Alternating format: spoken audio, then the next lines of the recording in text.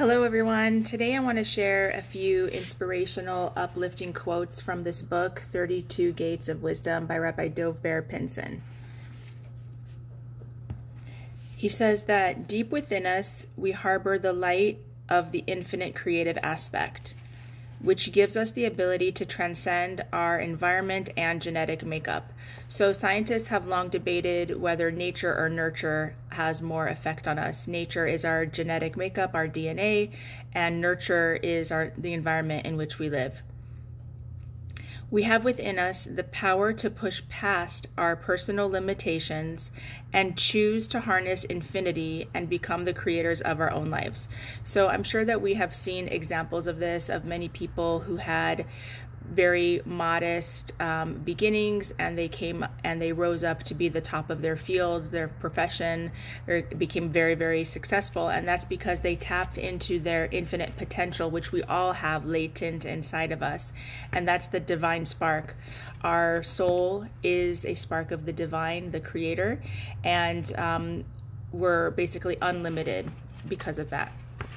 Okay, another inspirational quote. When we experience a pure transcendent emotion that lifts us out of our ordinary time-bound reality, we move into an angelic realm.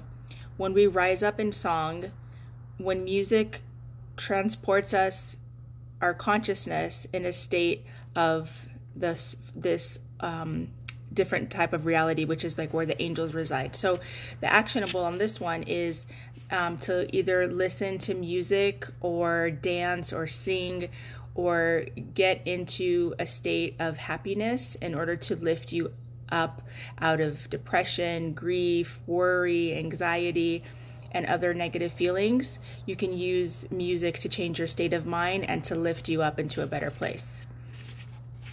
Okay, and the last inspirational thought is that this is the power of actions. A simple act of goodness can be pure and more profound than all the loftiest thoughts and transcendent feelings. Even the smallest good action is connected with the essence of all reality. So action is important above all else. It's good, of course, to pray and to meditate, but we must continue to do acts of loving kindness because those have the most profound effect in the world. So 2 actionables today: listen to some great music and do an act of loving kindness. Thanks for watching. Have a great day. Bye-bye.